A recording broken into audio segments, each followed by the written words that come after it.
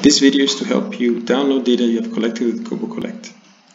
So you log in on the account that has collected and has property rights on the survey. You go to the survey you want to download data for. In the upper bar you'll find data. You press that, and on the side column you see downloads. You select the type of export you want. The first option is for Excel.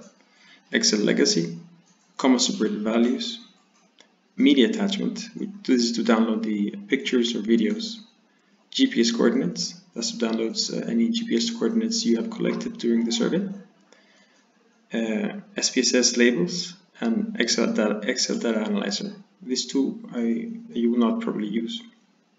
We'll download the Excel. So it'll ask you which values and header formats. Usually I put labels, but XML values and headers are the way the computer will label each of the questions. It's easier to use labels because you have the full question there. Then you press export. It'll take some time, and under that you'll see that the export data is available for download. You press downloads,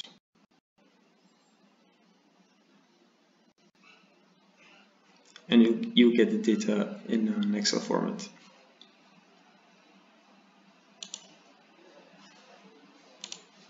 That's it.